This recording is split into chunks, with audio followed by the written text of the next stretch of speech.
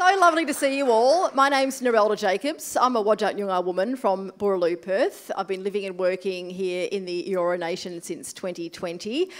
You will see me in the daytime on TV on Channel 10, on Studio 10, and also the midday news. And then on a Tuesday night, you might see me on The Point with NITV, which is a fantastic resource actually during the referendum, because we have the Point referendum road trip, which is a really wonderful. This weekend we pre-recorded the show in Adelaide, so that's going to air tomorrow night. A really, really good show. I'd highly recommend you watching that. Well, before we get further into the formalities, we are on the lands of the Darawal people, and we have Auntie Dolly here that is going to welcome us to country. Can you please give her a round of applause?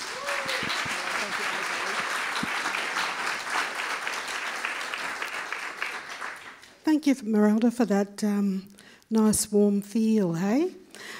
So we're all here tonight, of course, you know, we're all here for the one thing. So, and I guess, you know, it's coming closer, getting closer to where we are and where we stand, and, you know, we're walking together. So I think that, you know, it's a positive vibe. I'm feeling it. We're all feeling it. So a little bit about me. I'm an elder. I live in the community. I have been for a long time. My family walked and talked and played and done all those things in this beautiful Darawal country of ours that we all share. And so I think that, you know, what not does bring us together as a nation in walking together and talking together. But first of all, I'd like to acknowledge my mother. She was a Dunghutti woman, also from the far top end. Her birthing place is Far Kempsey. My dad's a Yuin man, and my granny is a Darawal. So that's what brings me to where I am today.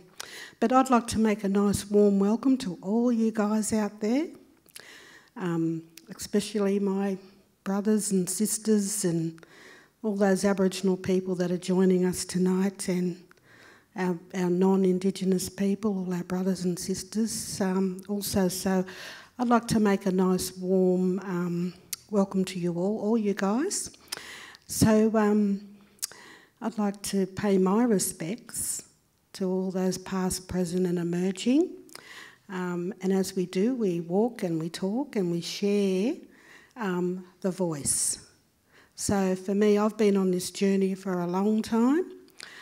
Thomas and I and a few of us here, mob here, that have been talking about the Uluru Statement of the Heart, which my heart has always been with my mob and my people, and the journey and the struggles that we've had.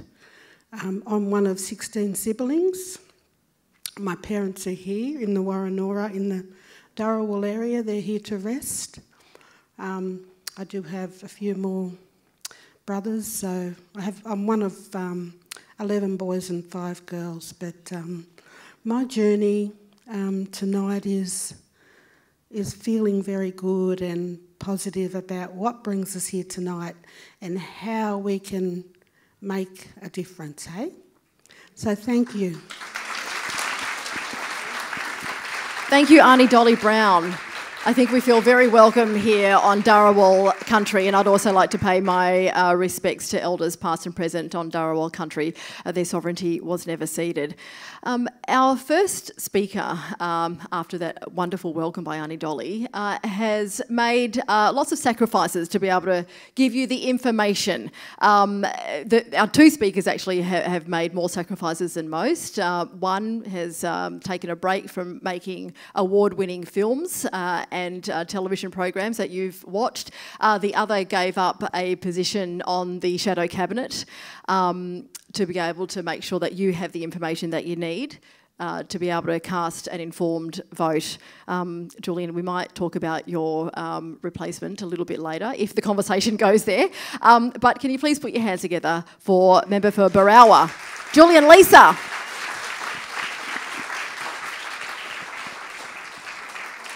Well, thanks so much, Narelda, and thank you, Auntie Dottie, for that beautiful welcome to country. And can I join you in acknowledging the traditional owners of the land on which we speak and pay respects to elders past, present and emerging. I'm just going to put down that wonderful flyer and also my Coke can, which is sustaining me after the long journey from Barara to the Sutherland Shire.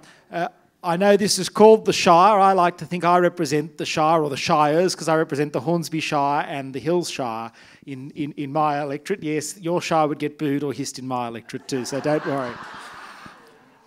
I must have been the most unusual child because for my 10th birthday, unlike most normal people, I wasn't saying to my parents, give me a bike or give me the latest video game or give me a cricket bat. I said I'd like a copy of the Australian Constitution. I've previously described such behaviour as nerdus maximus. What I had discovered as a young boy is that we have a remarkable constitution. We are one of the world's oldest continuous democracies. We should, as Australians, be very proud of that fact and be very proud of our constitution, which was written in Australia by Australians and for Australian conditions, and rarely in the time of the 1890s, and still relatively rarely today, we as Australians got to vote on our constitution, and we should be very much proud of the fact and take the responsibility very seriously that we are having this opportunity to vote to change the rule book of our country. And I think that that's an important thing that, regardless of where people sit in the debate, we should really celebrate. Now, when the framers of the Constitution got together in the 1890s, they put together the constituent parts of our country, which were the 6 colonies that sat around. But there was one group of Australians that they completely overlooked, and that was our Aboriginal and Torres Strait Islander Australians. And so I think in terms of what we are doing here in this referendum, we are completing the Constitution. We are completing the work of federation. And what you are doing tonight by coming here is you are carrying on a tradition that began in the 1890s of people going to public meetings to hear speakers and to discuss constitutional reform in our country. And so you should feel a connection to those people, and you should feel, as I do, that we are on a journey to complete our constitution.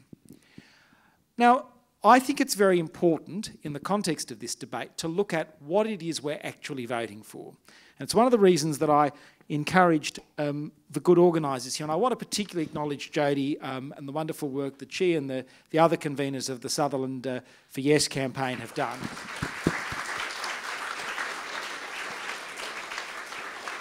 I met Jodie up at the Garma Festival and she stalked me the whole festival until I said yes to coming to do this. So, and as Jodie said, I'm noted as being a person of my word, so when I said yes, I do it, I absolutely look forward to coming down to see you and to talk to you. And it's an honour to be in the presence of my friend Rachel Perkins, who you'll hear from a little later. But what I want to do, I want to actually take you through the words on the ballot paper and the words in the amendment, because there's a lot of interesting things that are being said about this referendum, and when you actually focus on the words, you realise what this is actually all about.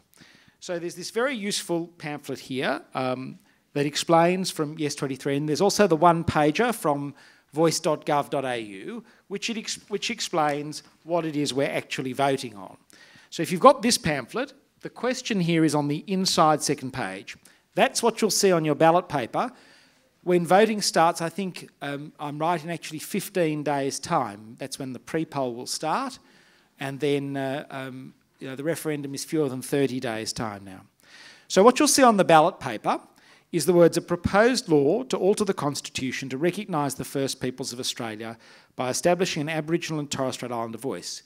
Do you approve of this proposal? And if you support the proposal, you write the word yes on the ballot paper. And if you oppose the proposal, you write the word no, and you have to write those words in English. That's the best and safest way to ensure that your vote counts. Now, some of my friends on the no case have said that this is the biggest change in the history of the Australian Constitution. In the last referendum in 1999, when I was only wearing short pants, I was very actively involved in that referendum. I'm a very strong constitutional monarchist. That was a very big change that was proposed to our Constitution. In fact, there were 69 separate changes to our Constitution in the Republic referendum. But when you look at this change, this is one new section, just one. It's one of the smallest changes that have been proposed to our constitution. And I think it's important that we actually look and see what the words on the amendment actually say, because when you look at the words, it actually removes a lot of the misinformation and interesting discussion that we're having on this publicly. So it's on the inside right-hand page on the Yes23 pamphlet. It says, 1, in recognition of Aboriginal and Torres Strait Islander peoples as the first peoples of Australia. That's the recognition part. That's what Aboriginal people have been talking about for almost a century, when the great Yorta Yorta man William Cooper petitioned the King for recognition through seats in the Parliament. This has been a long project. This is the bit that helps us complete the Constitution. 1, there shall be a body to be called the Aboriginal and Torres Strait Islander Voice. So that is the guarantee that there will be a committee comprised of Aboriginal and Torres Strait Islander people in the Constitution. That's the guarantee bit. Some people say to me, why do we need to have a guarantee that this body will exist? And that is for 2 reasons. Number 1, because when Aboriginal and Torres Strait Islander people were asked about what they wanted as recognition, they didn't say we just want some flowery words of poetry. They didn't say we wanted something where people would be racing off to the High Court to overrule the Parliament. They said we wanted a body in the Constitution that would have some permanency. So unlike the many other bodies, it could be reformed, it could be changed, it could be overhauled, but there would have to be some body there in the future. Number 2, this is the only function and power we're giving to the body in the Constitution. The Aboriginal and Torres Strait Islander Voice may make representations to the Parliament and the Executive Government of the Commonwealth on matters relating to Aboriginal and Torres Strait Islander people. So what does that mean? The body, the committee, may make representations, make submissions effectively, to the Parliament, and when it says capital P Parliament, it means the Federal Parliament, and the Executive Government of the Commonwealth, which is just a fancy way of saying ministers and public servants on matters relating to Aboriginal and Torres Strait Islander people. So we're recognising Aboriginal and Torres Strait Islander people as the first people of Australia. We're setting up a committee that's got a permanent home in the Constitution, and its job is to make representations to the Parliament, to the ministers and the public service. Number 3, this is the bit where we work out the detail. The Parliament, that's people like me, shall, subject to this Constitution, have power to make laws with respect to matters relating to the Aboriginal and Torres Strait Islander Voice, including its composition, functions, powers and procedures. So we in the Parliament will work out who serves on the Voice. We in the Parliament will work out how the representations made by the Voice are received. We'll work out what the functions of the Voice will be. We'll work out what powers the Voice has. We'll work out its funding. We'll work out all the usual things that parliaments work out when they're setting up institutions. Parliament remains supreme. So what we are guaranteeing in this referendum, it's an invitation from us, the Parliament, to you, the people, to say to us, 1, let's recognise Aboriginal people in the Constitution. 2, let's create a body that's got a permanent home in the Constitution. It's going to be a body that advises us, and we, the Parliament, will change and adapt it from time to time. That is all the referendum is about. It's not about the Western Australian heritage laws. It's not about treaty. It's not about reparations. It's not about welcomes to country or dot paintings or anything else that the no case might tell you it's about. It's about setting up a body. Now, why do we need a body like that? Well, we need a body like that because this is, in my view, the greatest country in the world. When you look at all of the social and economic indicators, we perform at the very top globally. But there is a gap between outcomes for most Australians and outcomes for Aboriginal and Torres Strait Islander people, and it is a gap that it doesn't matter who's in government, it doesn't matter how much money is applied, it doesn't matter how much goodwill is there, the gap is not closing. And my long experience as a parliamentarian, in the entire 7 years that I've been there, I have been involved in Indigenous policy.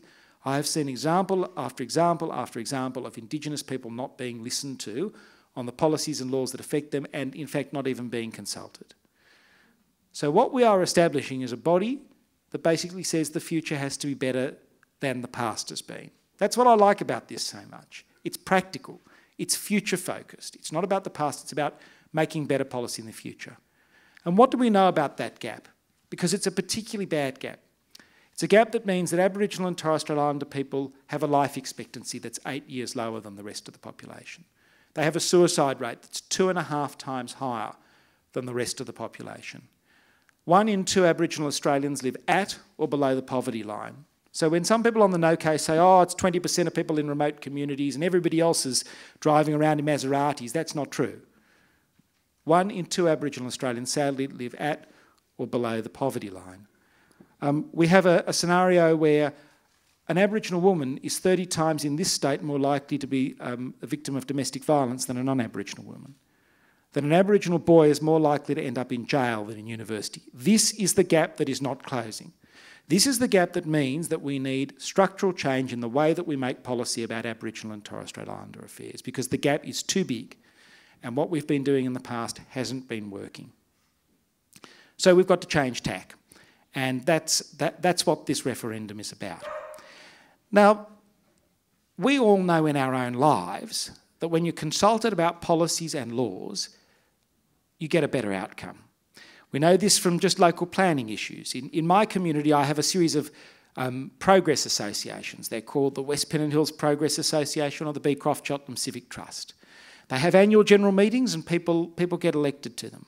Their job is to make representations, sometimes to the state government, sometimes to me, but mostly to the council, about development issues in their community. And I saw some of the beautiful pictures of your shire here and saw that there's been a bit of development going on, and there'll be, from time to time, you know, organisations that will come and make representations to councils about the nature of the changes that people don't want to see in their areas. Sometimes the council will agree with the recommendations of my progress associations. Sometimes they'll reject them. And sometimes they'll cherry pick and say, we like this thing, but we don't like that thing. Whether the council adopts, rejects, or cherry picks, the decision is ultimately better for having listened to the local people who form the committee together. And the local people's voice is stronger for actually having those associations like the Progress Association or the Civic Trust there. The voice is no different. The voice is that those sort of bodies come to Canberra. Because what we're doing when we're establishing the voice is that we've got local, regional and national structure. What do we know? People say we don't know anything about the detail of the voice. We want to see more detail. Well, in both the official Yes case and in statements from the government, we know some of the key details.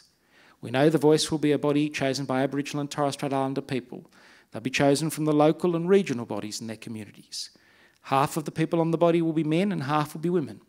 There'll be spots reserved for people from remote communities and for young people, because Indigenous populations are by and large younger than the rest of the community, and there's particular issues for young people. We know that the body won't have any veto power, that it will be advisory only. We know that it won't have any powers to make decisions about funding or deliver programs, and that, as the Minister has said, the first 4 items in its inbox will be closing the gap in education, employment, healthcare and housing. So when you hear about the submarines and about the parking tickets and about, you know, the space program or whatever it is that they're supposed to be advising today, that's not true. Because one of the powers we have as the Parliament is to set the priorities for the matters that we will receive advice on. And the Minister's been clear that those closing the gap priorities are very important. Now, anybody who thinks that those closing the gap priorities can be solved in a weekend is kidding themselves. This is very substantial work for the voice, and it's very important work. I've given you an example of how consultation works in the general community. Let me say something to you about how consultation works in Indigenous communities. And I've seen when you listen to Indigenous people, you get a better result. I recently was in Victoria and visited the Victorian Aboriginal community-controlled health sector. You know, Aboriginal women, like the rest of the population, sadly are susceptible to breast cancer. And the rates of breast cancer among the populations, whether it's Aboriginal or non-Aboriginal, are pretty much the same. But the rate of death for Aboriginal women compared to the rest of the population is so much higher. So the Victorian Aboriginal community-controlled health sector got together Aboriginal communities and they said, why aren't women getting screened? Because that'd make all the difference. And Aboriginal women said to them, you know, hospitals are places of trauma and death for us. We don't feel comfortable with it. We feel, you know, doing a screening there's issues around modesty. So the Victorian Aboriginal community-controlled health sector decided they would change tack. In 12 communities, they adopted a thing called the Beautiful Shawl Project, where specially designed shawls were made for the women there. They had Indigenous motifs in them. Rather than women having to go into the clinical, sterile, traumatic hospital, the screenings came to them, and the women came out in droves to get screened. And if we're going to do anything about reducing the rates of breast cancer death in Aboriginal women, it's actually getting them screened in the first place. There's a great example of policy problem identified, listening to people on the ground, change and results. That's what the voice will deliver for us. The voice isn't the silver bullet. It's not going to close the gap in everything. It's not going to close the gap on day one.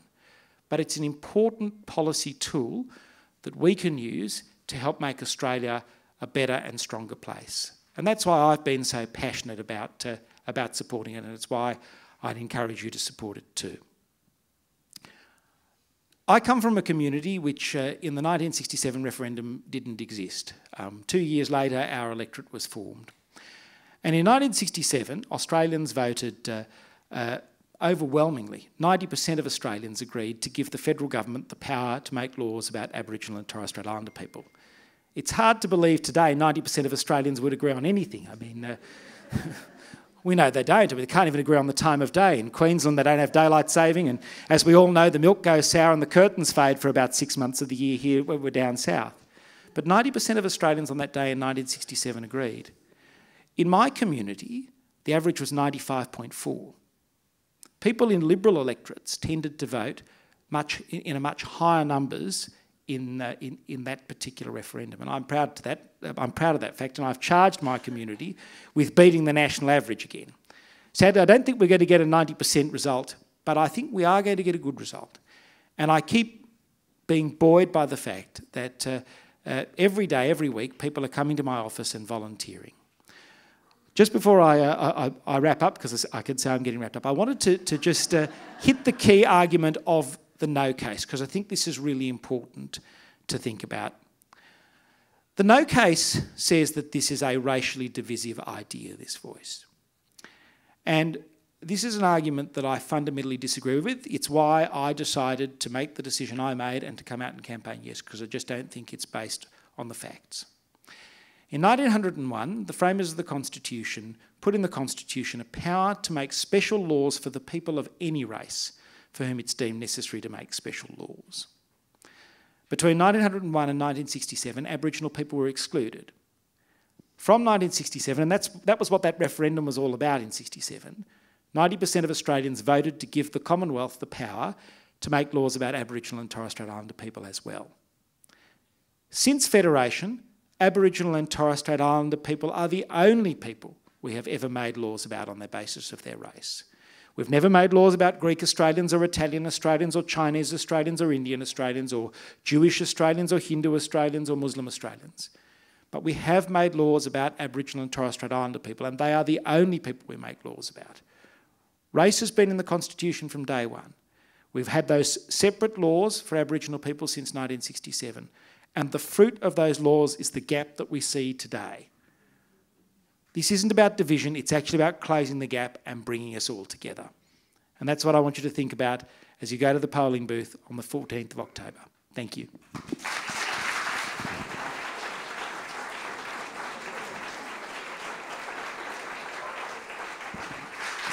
Oh, Julian Leeser.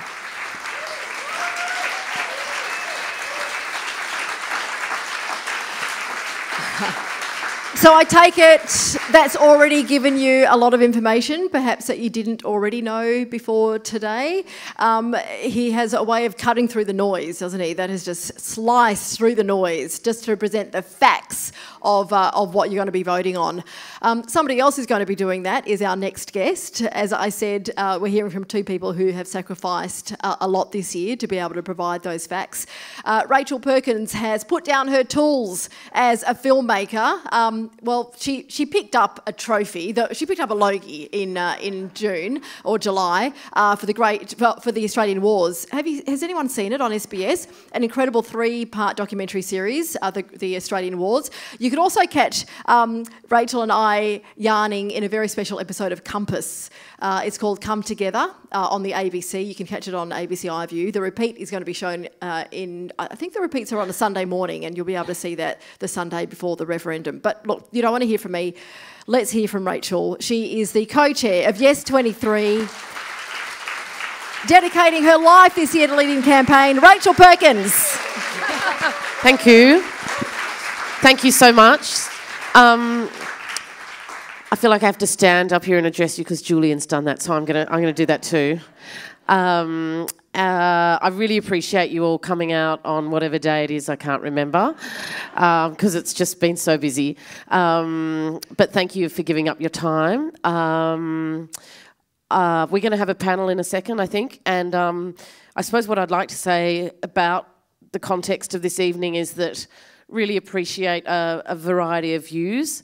I am involved with the Yes campaign, but I really appreciate hearing other perspectives, and those perspectives must be respected and acknowledged. And so if anyone's feeling a little uncomfortable because they might be a no person or they might be undecided or whatever, I just invite you to feel comfortable in this space and be able to put your views, and your views will be heard and respected, and in the way that the best conversations happen.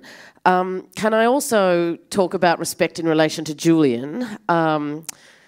When the Liberal government get back into power, as ultimately they will at some point, I really hope you are the Prime Minister. Because your integrity just shines through.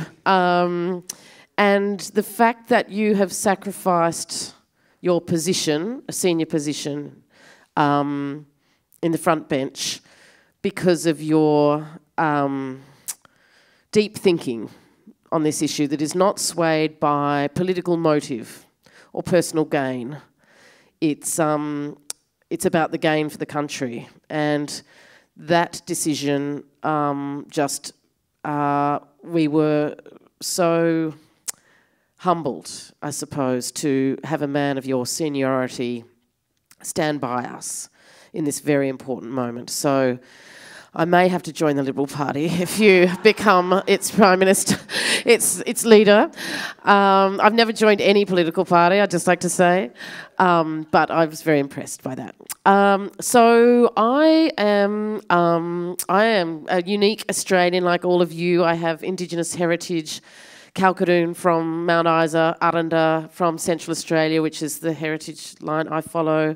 And then my mother is from German farmers from the back blocks of South Australia. And then I've got a bit of Irish thrown in too, which is what I put down to my showbiz style and gags.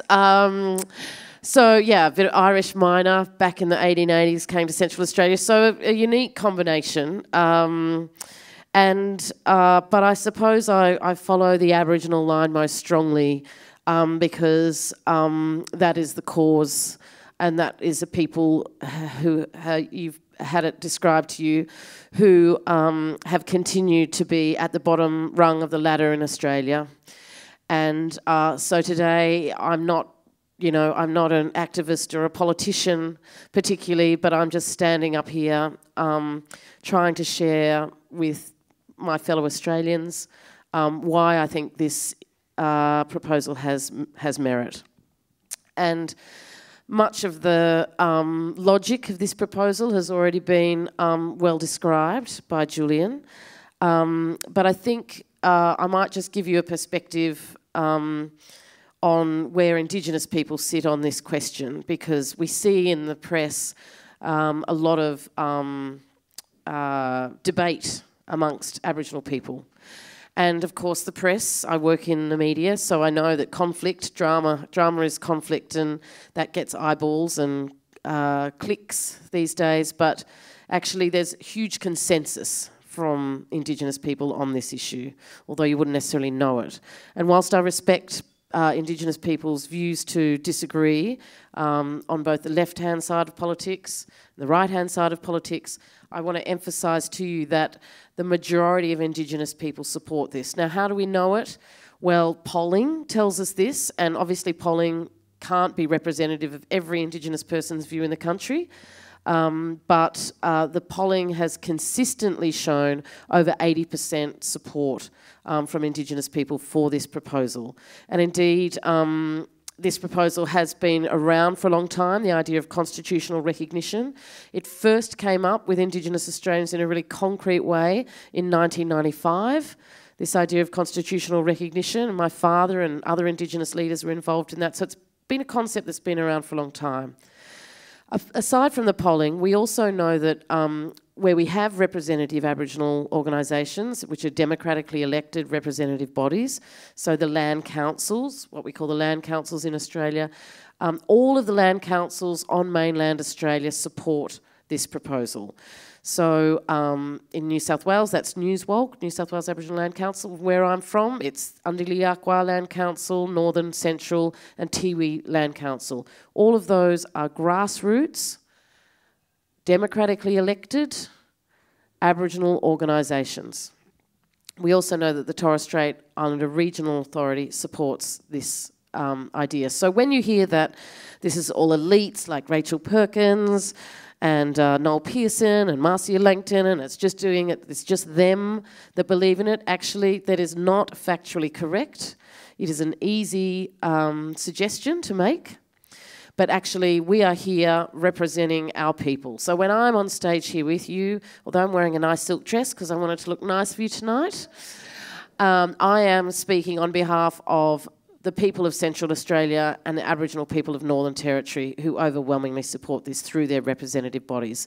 So I'm standing here just as one person, but thousands and thousands of people from Central Australia support this proposal. My people from Central Australia support this proposal. My people, who are the ones who are talked about often, but not talked to.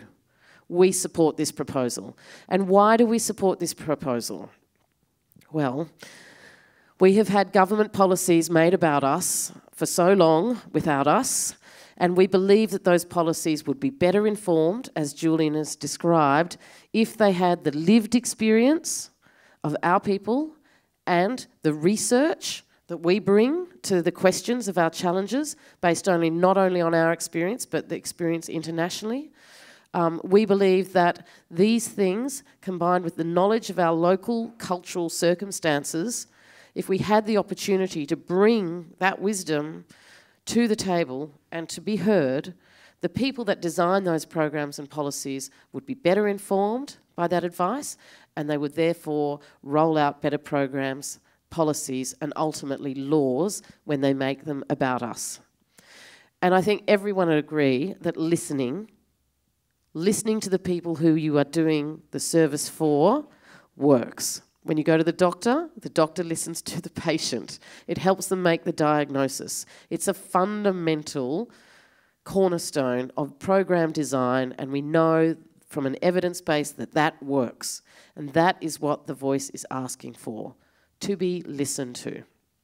Now, I grew up in a unique situation. My father was in the Department of Aboriginal Affairs for many years. Now, he set up the first voice. It was called the National Aboriginal Consultative Committee, and it was set up in 1973. They had elections, they had a national representative body, they had a charter, they spent so much time and effort, and so much hope was put into that body, and within 5 years it was closed down because of a change of government. So then they set up another one. It was called the National Aboriginal Council. And then the government changed and they set up another one. And on it went. We've now had, in my lifetime, 5 of these advisory councils, and they are established and gotten rid of with a change in political leadership. And so you can imagine how frustrating that is to be an Indigenous leader and creating these bodies and having them destroyed. So all of that capital, all of that knowledge, all of that expertise, all of those resources that's put in, all of that hope, all of that effort that goes into setting up these bodies, to have them crushed So that is why Indigenous people have asked for the guarantee that there will always be a voice, because we are beyond tired of them being set up and destroyed, or, as we've had in the most recent iteration, government just picking the people that they would like to hear from, which we find is constantly the challenge in Indigenous affairs, that they will not listen to the people apart from the people that they want to hear from. The other problem we have with our democracy, of course, is that, you know, we're 3.8% of the population. So with most people, you know, who aren't having laws made about them, that's sort of fine. But when it's us having laws made about us, our political power, we have no weight. Our vote doesn't really count. We're a minority. So that's why we need the Australian people to give us a voice, because only you can give us a voice through voting yes at a referendum. Because when you stand beside us, suddenly our voice has respect, because politicians respect the Australian public and their wishes. That's what gives this voice power. So some on the progressive no side would say it's not enough. You know, it's just an advisory body. But it has a power because it's constitutionally enshrined. One, it has the Australian people standing literally beside us saying, you must listen to this voice. But two, it's enshrined in the highest legal document in the land. And that gives it respect. And to be honest, that respect has been lacking towards Indigenous people in the Australian political sphere from the beginning of the Constitution. Finally, I think we are getting to a point where the First Nations people might be given that respect. But it's not just about us. Having the recognition of all of this culture and history and human life on this continent, it is part of the Australian story, right? It's a deep part of the Australian story. 65,000 years, 2,500 generations. That is the foundation of Australia that we are all part of, because we all live in this land and we are a continuation of the human experience in this continent. Our lives are bound together by being in this country together. It's our home. Now, having the highest legal document say that Indigenous Australia is part of this country, that acknowledges that deep time and our identity as Australians. And that's something for everybody. That's something that makes us unique in the world. It's why when you go to New Zealand, you know, you see the Pakeha, they're called, with this bicultural identity. They don't shy away from their Maori roots. It's part of what makes them New Zealanders. And every time I go there, I'm so enthralled about how woven it is in the fabric of their nation. We are nowhere near that yet. But constitutional recognition at least acknowledges that it's part of our history and that it's part of who we are as Australians. And I think that's something, not just for us now, but it's for our children and their children and those to come, that they don't have to feel like that's not part of their country or it was never recognised. You know, they can feel that it's part of them. And I think that is a profound change. It's not something that's easily identifiable. It's not something you can measure, but it's a change to our hearts and the way we see each other. It's going to be a change for Aboriginal people, deep change for us, because all our lives we've felt like that is part of Australia that no one ever wants to acknowledge or talk about, or, you know, it's like a foreign country, you know? It's like another world. It's like that's something that's not Australian somehow. So to have that brought into our constitution and to have the nation feel proud about that, proud enough to place it there, that will make a huge difference to Aboriginal and Torres Strait Islander people to be acknowledged in that way. So I'm hoping that that will come to fruition in 28 days' time. I might stop talking now. I could talk all night. I warn you, but I will not do that. Because we're going to have a panel, because we're going to make this a discussion, aren't we, too, between them and everybody and us. Okay, I'll shut up and sit down. Okay. All right. And I'm going to ask Julian Leeser to come back up again. And we can have those pretty pictures projected on the back screen now that we're sitting down, because I think that's kind of nice and soothing for the background. I think I'm looking at the future Prime Minister and Deputy Prime Minister of the country, but I don't know which is which. Do not make me the Deputy Prime Minister. It would be chaos. You can fight. This means you should be the Prime Minister. Yeah. So, Don't you agree? Don't you agree? That was just fabulous. And we haven't even got to any questions yet. Rachel, there are 17 million eligible voters in Australia. Have you, by the time October 14? I've spoken to about 5,000 of them, Yeah, but I will get to 17 by hopefully in 30 days. All 17 million of them. What's the overwhelming thing that they say to you after each time you speak to them? What was the thing that had the most cut through, or what was their burning question that you were able to just answer in one fell swoop? Well, most people don't understand what it is, I think, and I would say that that's a very reasonable thing to do, and people should be comfortable in not knowing. And I think a lot of people are just turning their minds to it now. And I didn't know anything about the Constitution, unlike him, who didn't you read it when you were 10 or something? You did, didn't you? Yeah. Anyway, so I've only really dived into it because of this. So I wouldn't necessarily expect others to do so. There are those, I think, who find that they are just closed to the proposal. But I think that they're closed to the proposal, but they don't have the facts, unfortunately. And I think there's a lot of those people who aren't going to move even when they're presented with the facts, unfortunately, because things have leaked into their minds now. And did Marcy say that was about 20%? Oh, look, I think I don't think that was based on. I'm not saying any facts and figures. I think that's very anecdotal. So there's those people, and they won't take a leaflet from me at the train station. Then there's those people who have no idea that there's a referendum on. At all, which is still a lot of people, and there's people who are undecided, and then there's people who are just really yes. So, and even people who are really yes, they might not understand. They're just yes. So, and then are there a lot of people that go, oh, is that all? Is that all it is? Were a lot of you like that tonight after you learnt, or after you heard Julian and Rachel? A lot of you were like, oh, is that all it is? What's all the fuss about? Well, I think there's some people too who because people have said, oh, well, there's heaps of organisations around already that do this. And when, just yesterday, I went in to look at a house, and the real estate agent was like, so come in here and tell me about this, because I lent him my yes hat to wear because he was in the sun, and he said, so what about NIA? What about the National Indigenous Australians Agency? Aren't they don't they do the voice? And I was saying, well, no, because they're actually an arm of government.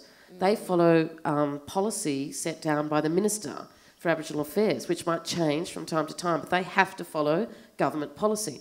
What the voice is independent from government, grassroots representatives coming up and giving advice independently to government. And he was like, oh, I didn't even know that.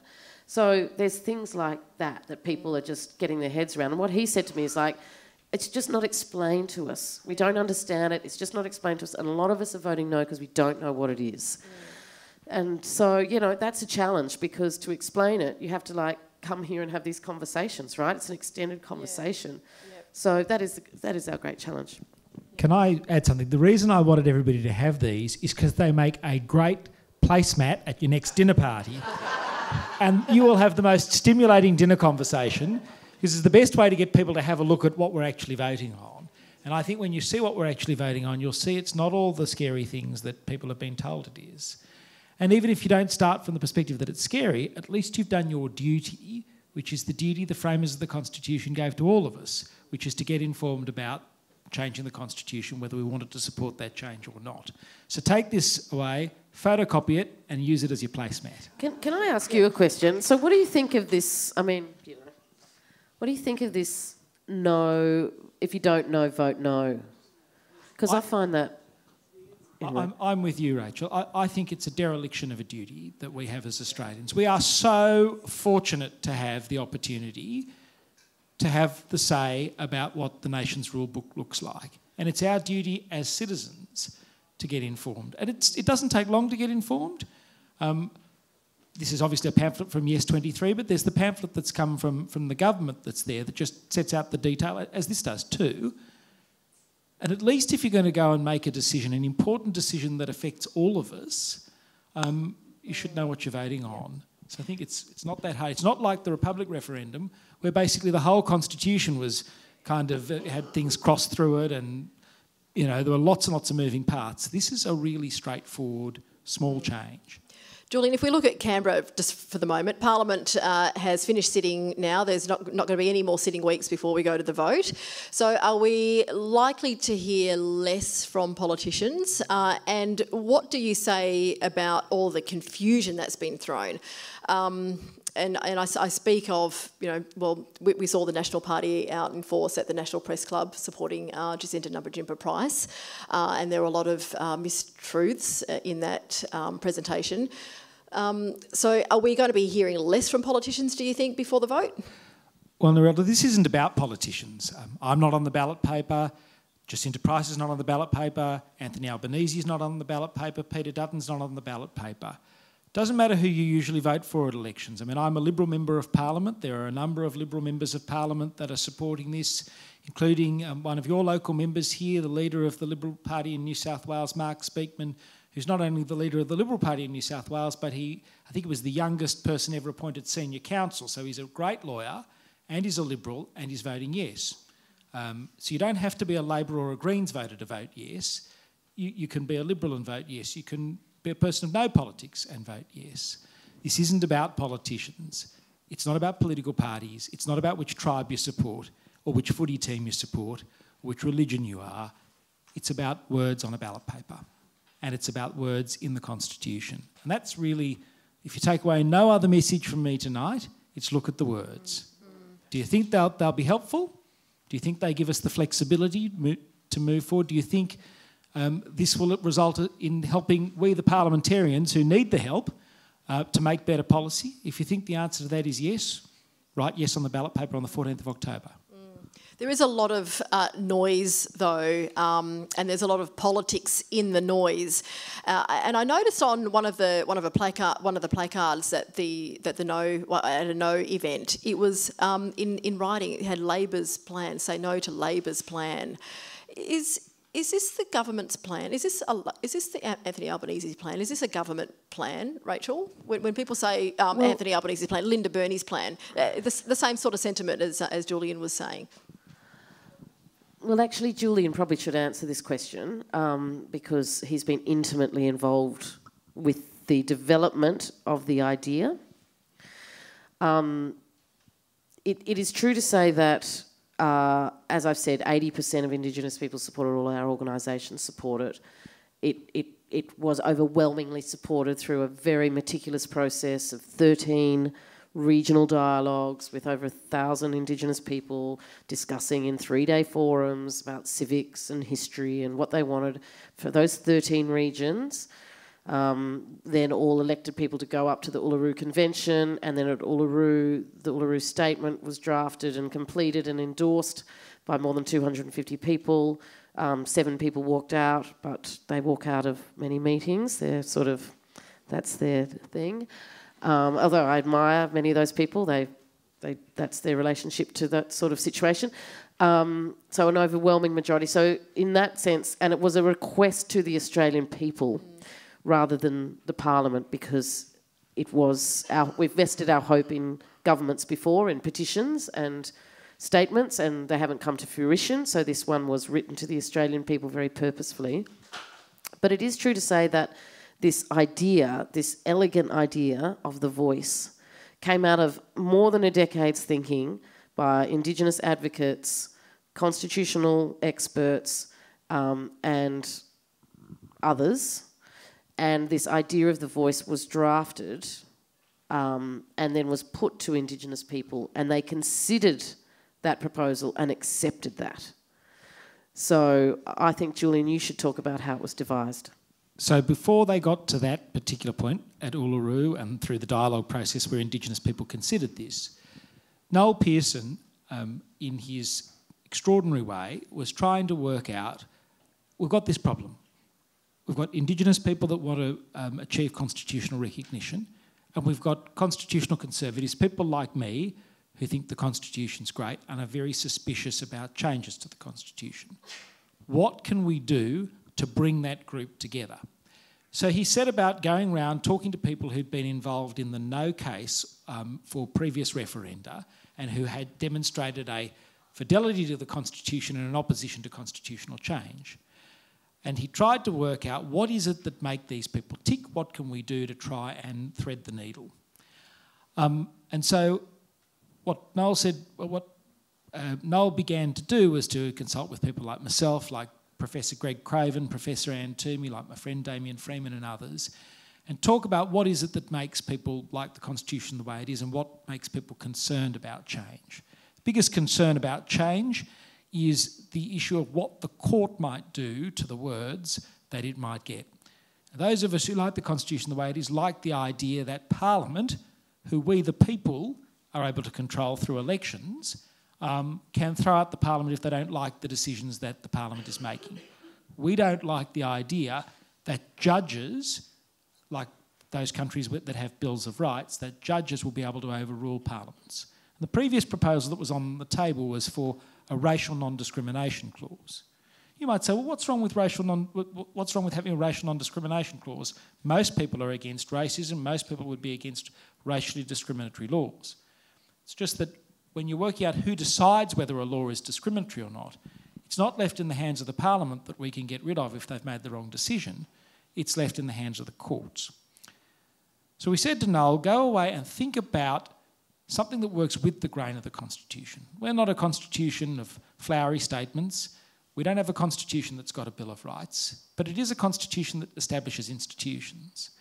And he went away and thought and consulted and came up with this proposal for an advisory body and worked on it with myself and others before Uluru, before the dialogues took place, because he could see there needed to be something that people from across the spectrum of views on constitutional change could embrace.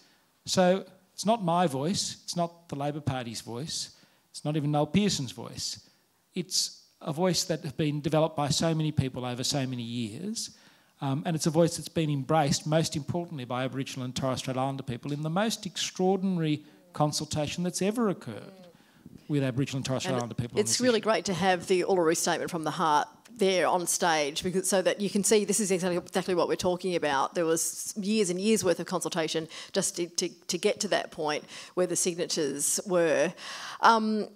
Something that we hear a lot is, there's no detail. And this was pretty early in the piece, and it's a phrase that stuck. There's no detail. Where's the detail? But when you hear this from politicians, and Julian, you said this in your presentation tonight, that they're the very people who are going to be debating in Parliament the detail that that builds the legislation, that builds the voice. So are you sometimes infuriated when you do hear politicians say, but there's no detail? Because they are the elected members who know full well why there is no detail, and that they will be responsible for the detail later when it's legislated. Well, not putting the entire legislation in relation to the voice in the Constitution is a strength. Firstly, it would basically double the size of the entire Constitution such that you couldn't fit it in your pocket anymore. But secondly, it would concrete in a particular set of circumstances that were right for today, but would not necessarily be right for future times. And we have some of that in the Constitution already. Take the racist power. If we were writing the Constitution today, we would not have a racist power, I don't think. So what this allows us as parliamentarians is the flexibility to adapt, to overhaul, to reform the voice as times change. I think the great benefit of the voice today is about focusing on closing the gap. And there wouldn't be a person in the country that doesn't want to see us close the gap. But the question might be, well, what do we need the voice for after the gap is closed? And the answer to that is that we'll always need the voice because we will always make laws about Aboriginal and Torres Strait Islander people, not because they've got a gap that needs to be closed, but because they're first Australians and because they've got a special place in our country. So there's always going to be laws about cultural artefacts and heritage protection. There'll always be laws about things like native title. And whether it's closing the gap issues or whether it's those issues, We will make better policies and laws if we're actually talking to the people that are affected by them. That's why all the detail isn't in the Constitution, because we want to allow for the flexibility to adapt and change the body in accordance with circumstances. But can I say on that, which he's exactly right, which is why I should be Prime Minister, the proposal that was developed by Marcy Langton and Tom Calmer, so it's a very detailed report that the coalition government commissioned, and it was submitted to Cabinet a couple of times under Ken Wyatt's leadership. And that outlined, it's recommended 36 regions potentially around Australia, which would be the regional areas. And we need that sort of diversity because there's so much diversity within Indigenous Australia, from the Torres Straits, a completely situation from Redfern, for example. So they have their different needs and interests and priorities. And then a national voice of 24, which would have a permanent advisory body of young people and people living with disabilities, as was explained. So now that hasn't been accepted necessarily, but the model probably, the shape of it will probably be something like that, because that's been a very well thought through, discussed, explored model that's been consulted with widely across the country, and a lot of thought's gone into it. So that will be sort of similar to I think the shape of it, because that's the required fit right now. But as Julian explains, it will change over time. So it's an advisory committee, if you like, made up of elected grassroots representatives from around the country. It was an invitation offered by First Nations people after many years of consultation. It's not the government's plan, and it's not a political body at all. It's about outcomes for First Nations people. This all kind of did this. Correct me if I'm wrong. Did this, or did it not, sort of kick off with the Malcolm Fraser government, with the Liberal government in the Fraser days, where the NAC there's a little bit of a story here. If you watch the Compass episode, you'll find out all about it. My dad was in the NAC, and he travelled the country, much like the Uluru Dialogues, consulting people, and he was set on that task by the Fraser government, and the result of this consultation was a plan for a Makarrata that they presented, or a Makarrata or treaty, which is also the word Makarrata appears in the Uluru Statement from the Heart, which was then presented to the United Nations. Now, nothing came of that. That was in 1981, and that was under the Fraser government. So, Julian, can you kind of take us back over history with the Liberal Party into the origins of the reconciliation movement and the work that had been done towards treaties, and why are we so conservative now? Well, look, I want to just clarify a couple of things before I do that. This is a beautiful document. Looks physically beautiful. The poetry is inspiring, but it's not on the ballot paper. I think it's actually really important to remind people that the Uluru Statement is not on the ballot paper. And so many of the things that are contained in the Uluru Statement, some of my friends on the No case like to sort of draw them in as a way of sort of confusing what this is about. The only thing that is on the ballot paper is the voice. It's really important that people focus on that.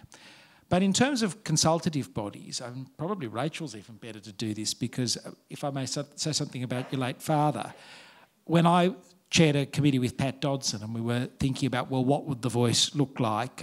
This was the committee that recommended that there be the Calmer-Langton report.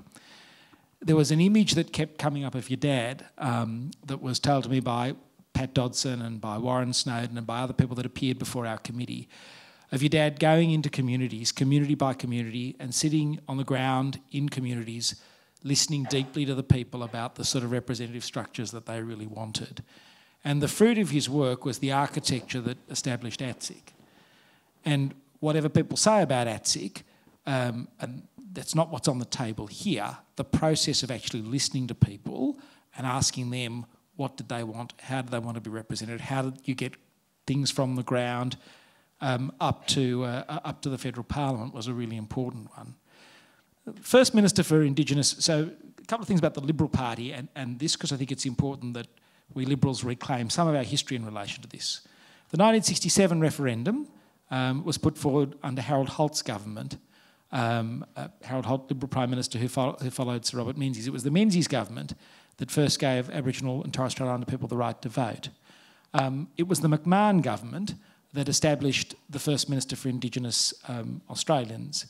The Whitlam government, I think, established the NACC, and the Fraser government established the NAC. And the Fraser government, and I should say the three living Fraser ministers for Indigenous Australians, Ian Viner, Fred Chaney and Peter Boehm, all support the yes case here. They're more Liberals who are voting yes. The Fraser government established the NAC, and then it was the Hawke government that established ATSIC.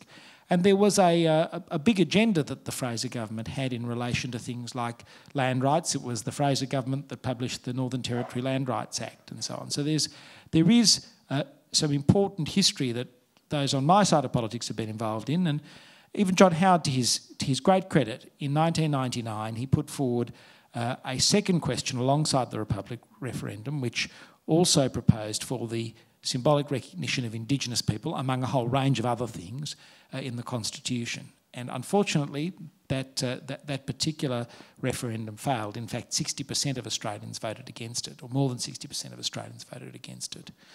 So there has been a history, and in relation to this proposal, most of the reports were commissioned either by Tony Abbott, Malcolm Turnbull or Scott Morrison. The Referendum Council, the two joint select committees, including the one that I chaired with Pat, and the Kalma-Langton report were all developed during the period of Liberal government. What happened? Sorry. Well, we went to the last election with a policy that said we support constitutional recognition when there's agreement on the wording and it's got the best chance of success, and we support the rollout of the local and regional bodies. And when you think about actually where the conflict is between the parties on this, everyone supports constitutional recognition.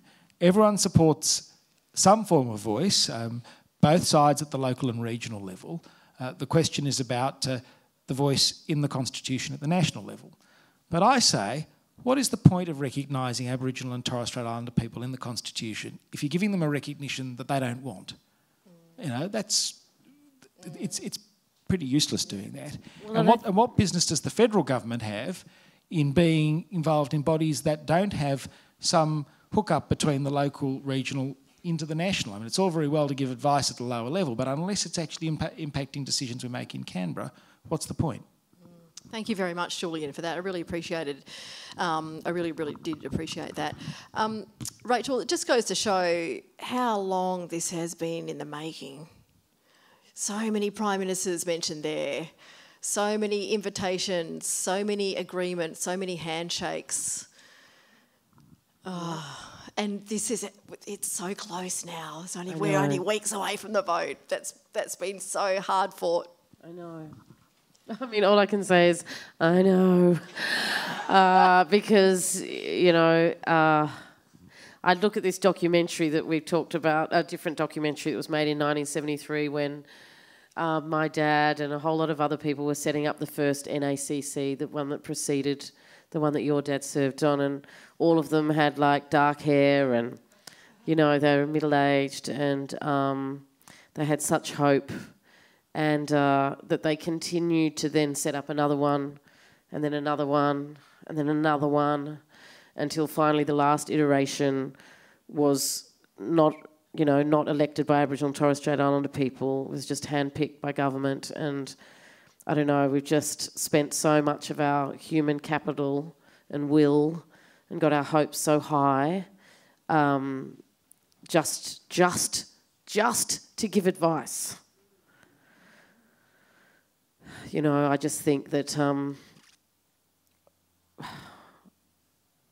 not sure what we'll do if it doesn't go through. I'm concerned about that. I think we can win. I think we have, you know, right on our side, and you see that in the thousands of volunteers that come out every day across this country. We're at 40,000 now. I mean, you get only like 10,000 at the party at an election. With this of 40,000. Is it the biggest grassroots campaign we've ever seen? It is. It's the biggest network we've ever had. But there are powerful forces aligned against us. And, you know, it's going to be tough. It's going to be tough. So anyway, but I am all for winning. And that's why, you know, it's not winning, actually. I shouldn't say winning because it makes it seem like some sort of sports thing. It's It's just all for like closure and unity. That's what I'm for. We do have a roving mic in the room as well, but you've got your hand up, so I'm sure you've got a loud voice. If you'd like to, the microphone's being run to you. Oh, there. Thanks. Well, I'm certainly in the Yes camp here, but can you comment on the fact that one of the two major proponents or opponents, I beg your pardon, of it are Indigenous people, Jacinta Price and Warren Mundine. It seems, well, putting the negative side, and yet that's seemingly it would. I know that there are great benefits for non-Indigenous people in getting the yes vote up, but it seems like the main winners would be Indigenous people. Could you just make a comment on those two characters that are muddying the water so much? Well, I choose not to comment on them personally. I know them both. In fact, for NAIDOC year in 2000, when was it that we had women with a NAIDOC nominee, you know? Because of her, we can. We can, in NAIDOC. Several years ago now. It was about 5 years ago. Anyway, I was Warren's favourite Aborigine woman that year. So there you go. So anyway, no, I'm just making a joke. In what way? He put on like Facebook and Twitter. He's like, I nominate Rachel as my favourite Aboriginal woman. I was like, wow. Anyway, so that was nice. But we disagree deeply about this. I think that they see value. Look, we all want our people to be in a better position, right? And I must believe that. And it's about which route to get there. Now, both of them believe that getting into Parliament is the way to do it. You know, getting voted in, right? But the party system in Australia often results in us being a political football between parties to be thrown around the chamber. And it hasn't necessarily worked very well for us. It means that if you're aligned with the Labor Party, you know, you're out in the cold while the Liberal Party's in.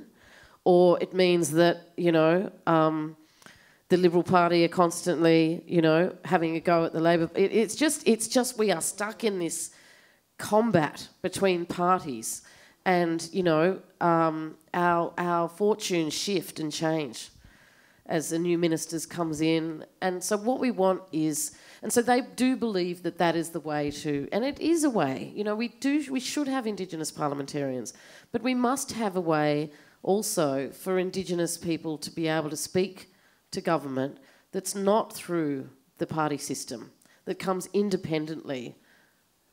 But I think if you look at, you know,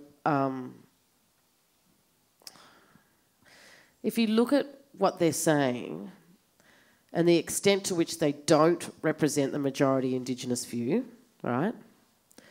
They are not representing the view of Indigenous people from the Northern Territory, for example, who overwhelmingly want this. So what does that say about the accuracy of the voice from them if they are not representing the majority of Indigenous people? I will leave you to make your own conclusions about that. Julian, is Warren Mundine angling for Maurice Payne's Senate seat? That's a question you have to put to him. And also, do you have any words in response to Jacinta Nampijinpa Price, your replacement as Shadow Minister for Indigenous Australians? Well, look, I supported Jacinta's appointment to that particular role. You know, I respect that there are. I've got two Indigenous colleagues in my party room, Jacinta and Senator Karen Little from South Australia. I've got lots of colleagues who represent large Indigenous communities and face their voters regularly and bring a different experience to this debate to me. But I go back to, is this going to make a difference? Do we have a problem? Yes. Do we need to change tack? Absolutely. Is this going to make a difference? Yes, it will. And is it a safe change? Absolutely. And they are the reasons why I am voting yes. And it's the reasons why I'm in places like Sutherland tonight and like Rachel travelling all around the country, because I think this will make a difference. And it's not about my colleagues. It's not about any politician. It's about all of us.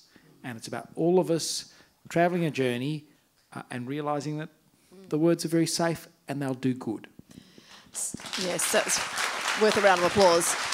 Something that Warren Mundine was saying on Insiders at the weekend, though, he talked a lot about treaties, which seemed to knock the wind out of the sails of that argument that the Voice is a Trojan horse for treaties, as if there haven't been treaties being talked about now and being negotiated now and in the process. So does anybody would anyone like to talk about that whole argument that the Voice is a Trojan horse for not just treaties is one part, but also land tax, reparations, compensation, your backyard, all of that kind of same fear that they're running on. You've probably heard Dean Parkins' great line about backyards. In the native title debate, it was said Aboriginal people will come and take your backyard. I don't know about you, I don't know anyone who lost their backyard as a result of native title. And he said, so this time we're coming for your front yards instead. And that's the nature of some of these arguments. I just go back. I'm sorry. I'm a lawyer. My friend Peter Stevenson, that I worked with back when I was a practitioner, is here. She's a much better lawyer than I am. But I always think it's great to actually look at the statute. When I was a young lawyer, I was taught look at the statute, look at the words, because that's actually what we're voting on. There's no mention of treaty in there. In fact, there's actually not even a mention of treaty in this document either. This talks about a Makarrata Commission and agreement making. So treaty's got nothing to do with this. This is about advice. It's also got nothing to do with making decisions about payments or land. It's advice. We, the parliamentarians, continue to make the decisions. If you like the decisions, you vote for us. If you don't like the decisions, you vote for someone else. Simple as that. This is advisory. It's about policy. It's not about treaty. It's not about reparations. It's not about laws in different states that you don't like. It's not about... as I say, welcomes to country, which seemed to enter the debate at one point. It's not about anything other than setting up a body to advise us to make better laws and policy. Are there any more questions from the floor? Yes. I'm really concerned about our kids. Now, I've got grandchildren that obviously are Aboriginal. Their other grandmother is English. They are very fair. They can pass off the not being or acknowledging their Aboriginality. I'm worried about the comments that they see on social media. How are we going to bring our kids down from this, How are we going to protect them? Because some of these comments are so racist that they're really hurting. And I find I've got to debrief my kids, my grandkids, that they live with me. I don't know what the other ones, that don't live with me, but they're lucky I debrief them, that they've got me there to do that. Thank you very much for those comments. We really appreciate you making those. Can I say something? And Rachel will have a more national perspective than I will, but I think a lot of those comments are backfiring on people, because what they're stirring up the innate decency of Australians who feel angry about some of the comments that they are seeing on social media. And they're calling Yes23, they're calling the local campaigns, and they're saying, I can't let this go on, I need to be counted, I want to do something. And I've been involved in politics since I was 16, and I've never seen anything like this. The number of people who have of no politics, but who feel passionately drawn to this as the right thing to do, and feel that they want to stand and be counted on this, and that gives me great energy and great hope and great passion, and that is the opposite effect to what some of these keyboard warriors will have. If I want to get upset, I read my social media and I read my emails. If I want to feel what real people are thinking, I go door knocking and I stand on the train station, and you get a very different view when you actually talk to real people, not the anonymous keyboard warrior. Have you been door knocking? Yes, I have, and it's great fun. Is it? And it is the best thing. Do you know, the first thing is people are really relieved when they see you at the door, because you're not trying to change their religion and you're not trying to sell them steak knives. The other thing is that, you go with somebody who's done it before, and you have a chat with people. And some people have made up their mind, and you just say, well, thanks very much and have a good day. And other people have made up their mind and they're going to vote yes, and you say, tell your friends, will you have a sign in your yard, would you like to join the campaign? Because this needs you. And then the most valuable conversations you have are with the people who say, look, I'd like to vote yes, but... And then you show them the provision and you talk them through. And you don't have to be a constitutional lawyer to talk them through. You just need to go along to one of the Yes23 training nights. There are almost as many constitutional lawyers involved in this as there were epidemiologists during the pandemic, frankly. But this is really about having a conversation with your neighbours and just understanding their hopes and their fears and, presenting them with the facts. And when they see the facts, I think that makes a big difference. Yeah. We have a question here. Yes. Yes. First of all, thanks you both for your very clear and powerful presentations, and if only a whole lot of the undecided people heard them, I'm sure it would make a big difference, and it's a pity that they're not. But Julian, I was just going to ask you a question. You mentioned how really quite small this constitutional change is, and you compared it to the Republic referendum of 1999. A friend of mine recently made a very good point in a little paper he wrote and circulated around.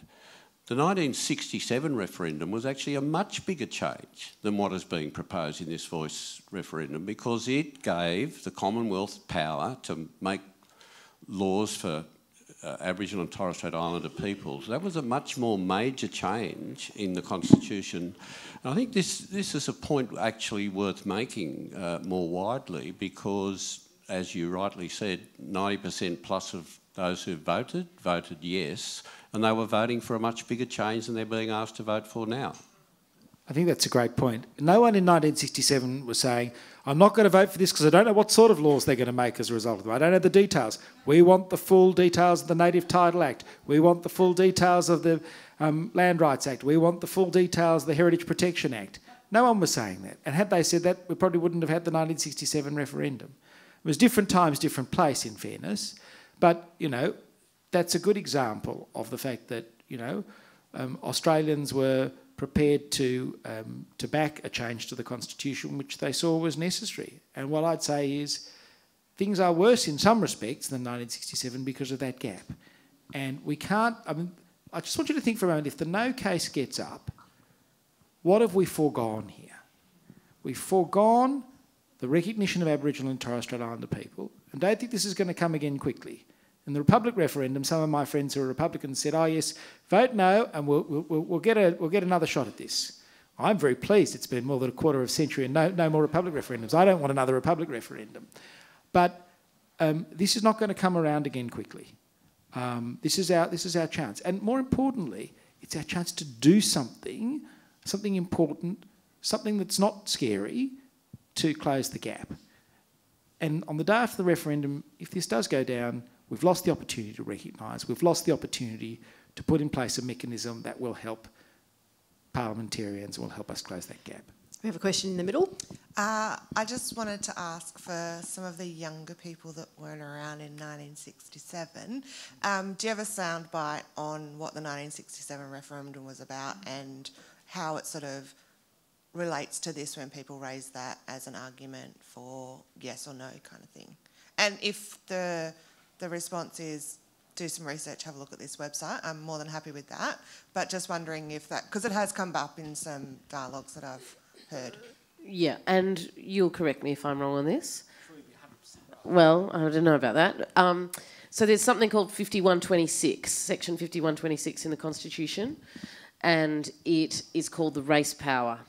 And previously, in 1901, it gave the Commonwealth the ability to make laws about the people of any race, except Aboriginal people. So it meant that all of the laws that were being made about Aboriginal and Torres Strait Islander people were done by the state and state governments, basically. And so genius Jessie Street, who was an amazing figure, had the idea that a lot could be changed for the plight of Aboriginal people and Torres Strait Islanders if the Commonwealth took more responsibility, because a lot of the state laws were very discriminatory in Queensland, Northern Territory, other places, very discriminatory. So in giving the Commonwealth powers, that enabled them to override and set a standard for laws. So the referendum was principally about that, about enabling Aboriginal to be inserted into the Constitution in terms of the race power, and it was also about counting Aboriginal people in the census who hadn't been counted until that point because of tax provisions in the arrangements of the original document. That was less significant perhaps than the changing the race power. So now the Commonwealth, those laws that Julian was mentioning, the Native Title Act, Aboriginal and Torres Strait Islander Heritage Protection Act, and other acts are made, not all of them under that power, but it does give the Commonwealth to make powers in relation to Aboriginal people. So very important change. And there wasn't a no campaign in yes, 67. it had bipartisan support, yeah. There wasn't a no campaign. If there was a no campaign, imagine all of the confusion that would have been thrown on those amendments. But because there was not a no campaign, there was none of that mud that was thrown. And so the sky didn't fall in. Just like marriage equality, the sky didn't fall in. The sky didn't fall in the 67 referendum. And all of those other changes, those sort of little known changes, all of those things. Just because there was not a no campaign, you don't have all of the fear that runs people. Did you have another question? No? Who's got the microphone? Rachel, thank you. That was what I was just about to say. There was bipartisan support in 1967. But I'd like to direct a question to you, Julian. You're very clear as a lawyer that we look at the words and they're very simple, they're very straightforward. My understanding is that there's a significant proportion of people in our parliament who have a legal background. So how come they can muddy the waters so much? How come they don't know the basic legal principle is that they look at the words, particularly when you're holding a position of someone like the Shadow Attorney General? And the other comment I'd like to make, or ask you to make comment on, my understanding is that to have a voice in the Constitution, we have to go to referendum, and under your government would not take us to referendum. Albanese thought he was doing the right thing by giving us, the people, to whom the invitation is addressed, the right to say yes or no. So it's not Albanese's referendum, it's our referendum.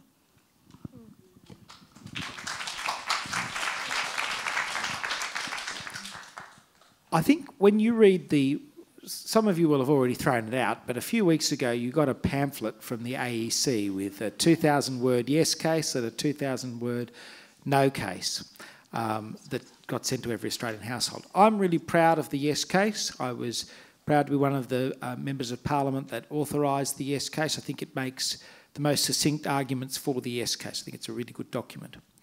What's interesting in the no case is there's lots of lawyers quoted in the no case, but none of the lawyers, except one who's actually voting yes, is quibbling with the provision at all. That's really interesting. What that says to you is that there's no problem with the provision. The provision is actually safe.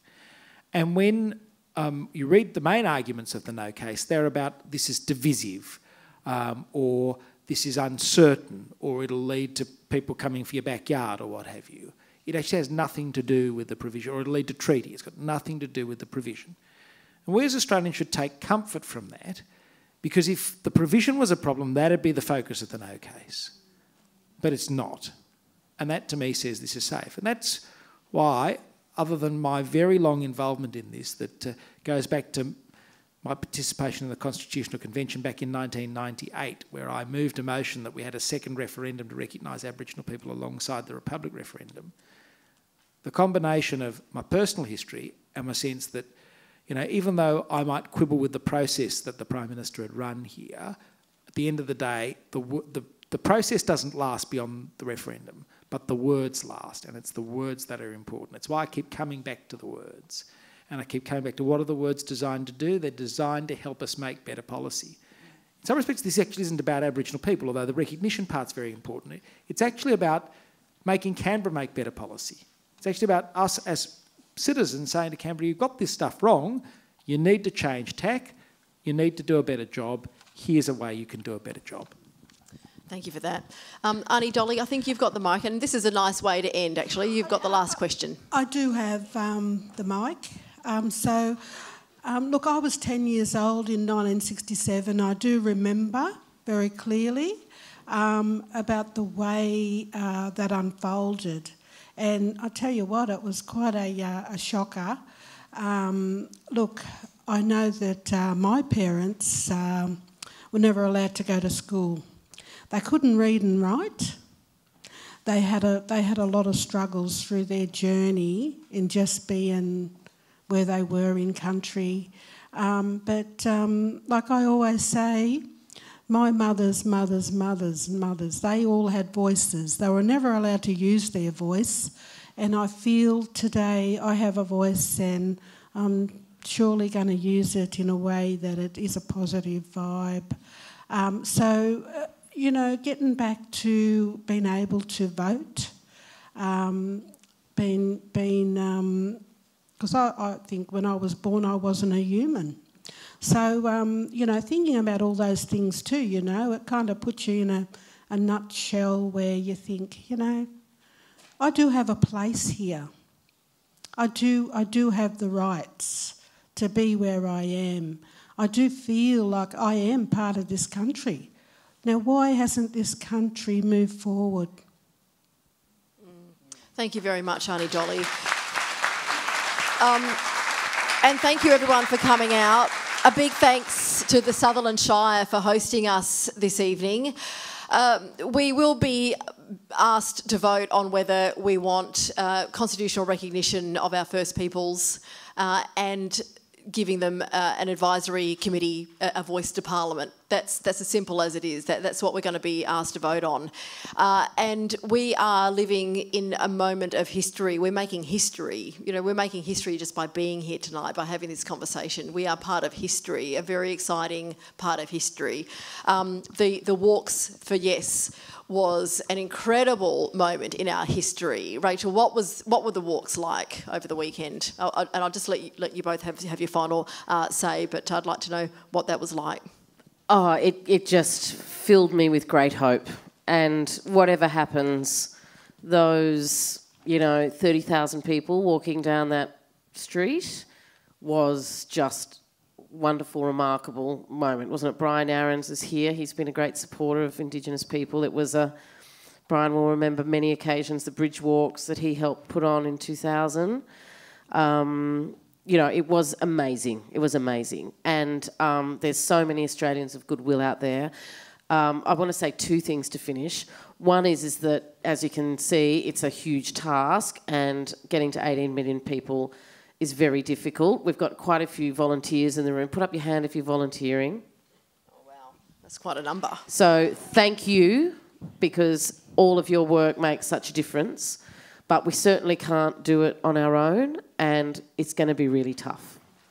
So we need people to step in, even like for 2 hours on a weekend and door knock. I've done door knocking. It's actually really great. It's a fun thing to do.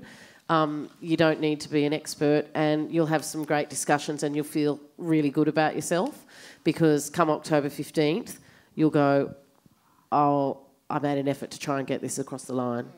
So it's a great thing to be able to do. You don't have to door knock, you can do other things. Anyway, Yes23 website has all the details if you want to, and don't think you need to be an expert, I'm far from an expert myself. I wanted to just also give you a little joke. Because I was reading the comments section, I was trying to explain on the ABC what colonisation is and the process of colonisation and what that means. Anyway, there was I got quite a lot of thumbs down, and then I read the comments.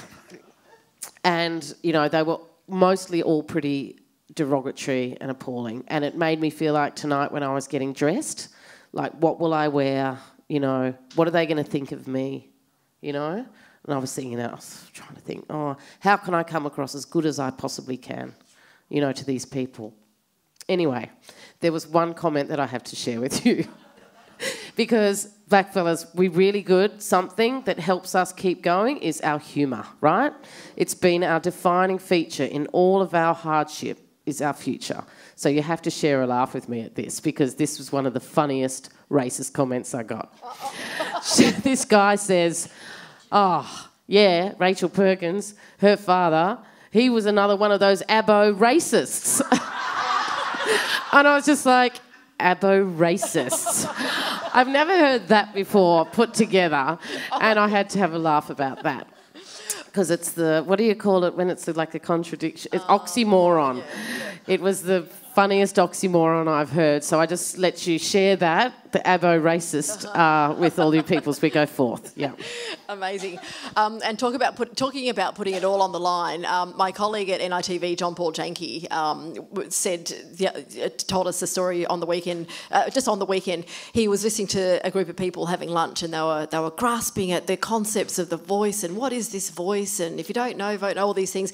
And he couldn't help himself, and he said, excuse me, couldn't help but overhear. I know a little bit about the voice, and then he spent 20 minutes explaining what the voice to this group of people was, and they said that it was the best 20 minutes of their lives. That's what they said. It was the most concise information. So, because he's done it, now I have to do it. So I'm waiting to overhear a conversation where everyone's confused, and I'll be able to insert myself, excuse me, and I should just be able to whip out a pamphlet. That would be quite good to have some information pamphlets. Julian, your final say. Well, I want to start by thanking Rachel for her amazing leadership of the Yes Campaign.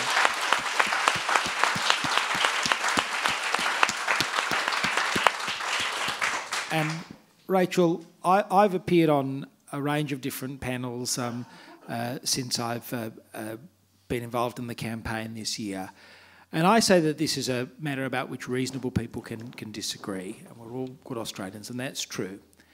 But at the end of the day, I'm not on the ballot paper. None of us are on the ballot paper, but in some respects, this is a matter that is very specific to Indigenous Australians. And as I've sat in panels and so on, I've seen hard questions being asked, and I've gone and batted them away, but I've seen the effect it's had on Indigenous people that have sat on panels with me over time. And I felt through that period, being there as one of the people who's happy to bat things away, I am where I need to be in this debate. And I just want to say it's a privilege to walk alongside you.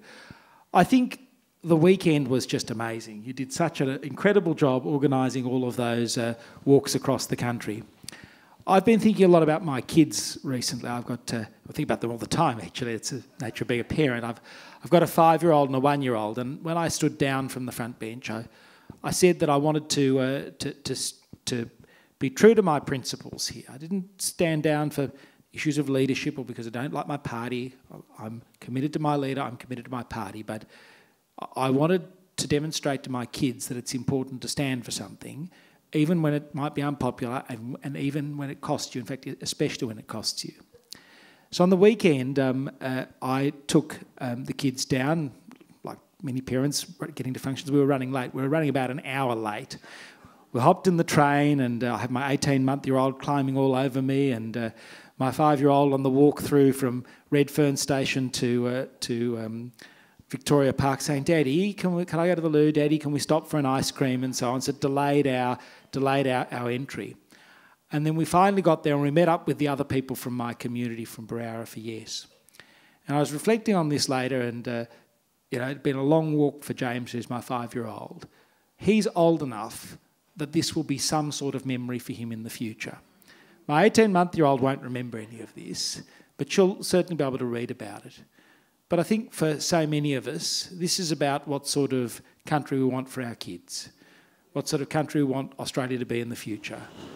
I want to see the gap closed, and I think this is a great way to do this, and I'm proud to stand here. And I ask those of you who haven't yet volunteered to be involved in the campaign, think about your kids, think about the future of the country, and get involved, because we need you. Thank you.